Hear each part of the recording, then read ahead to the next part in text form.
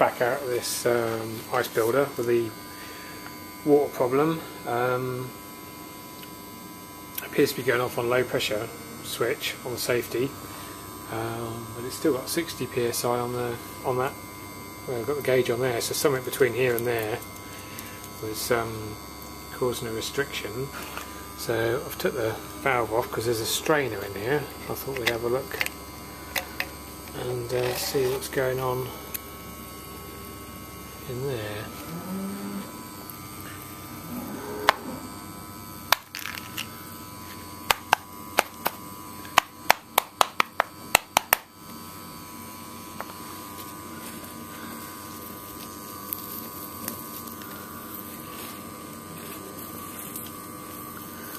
So it's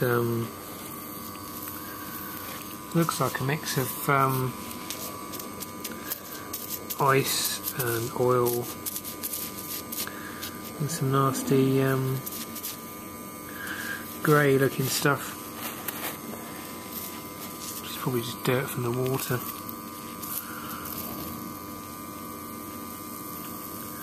See all the refrigerant boiling off as it melts. Yeah. So that's just blocking up the intake.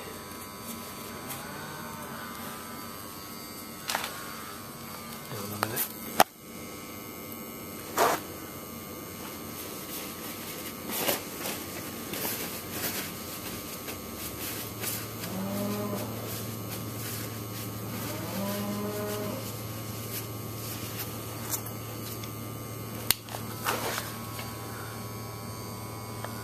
There we go, that's the inlet. It's got a couple of holes in the bottom, 3 holes in the bottom where the oil gets into the sump, and a hole in the top which you won't be able to see, which is where it goes. Gas comes in, goes up, goes through a hole in the valve plate, gets above here and then goes into either cylinder. So that's why it was going up at low pressure, it's because that strainer's full of full of muck.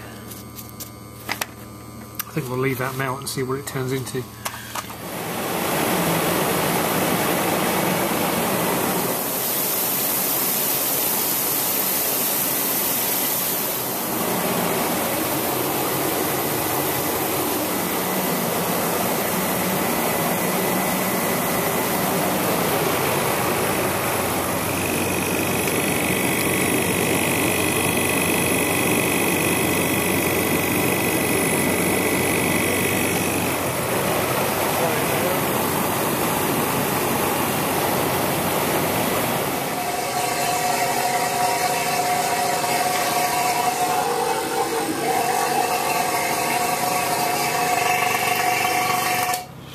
A bit.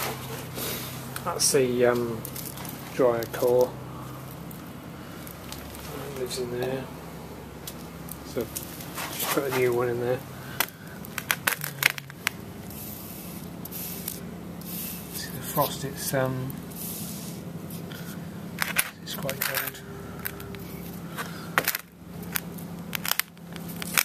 I'm not sure if that's moisture coming out of the core, or whether it's just because the actual body of it's cold and it's taken out of the air. There was a bit of a tide mark in here, sort of like that, so that would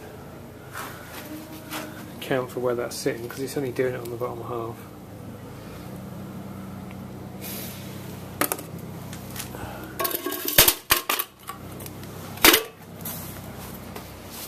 Put the vac pump back on.